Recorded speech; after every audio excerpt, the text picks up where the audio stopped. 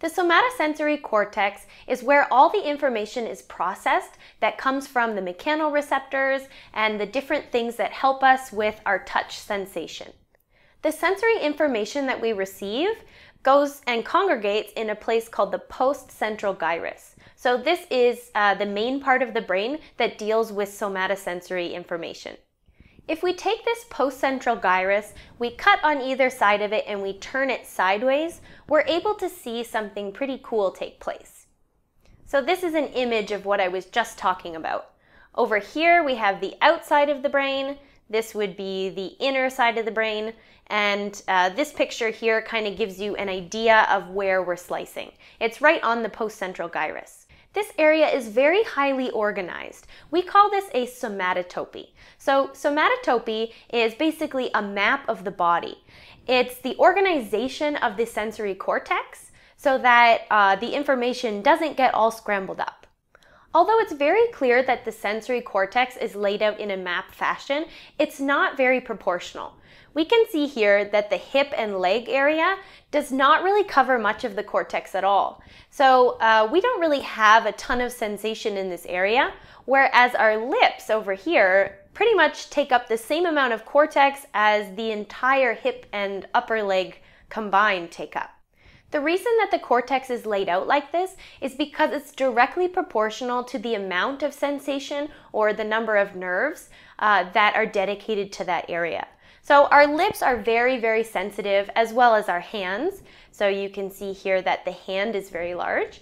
So this is a very sensitive area, so it has more area in the cortex that it is taken up by. Whereas the hip and the leg, they are not as sensitive, so they don't take up as much space within the cortex. So what we see here in this picture is the somatotopy of a normal human with normal functions of their body. Sometimes, though, we can have plasticity in this area of the brain. Plasticity means that it's able to change and adapt to different changes that we have within our body. Plasticity can happen because of three different stimuli. One is that we have either increased or decreased stimulation of an area.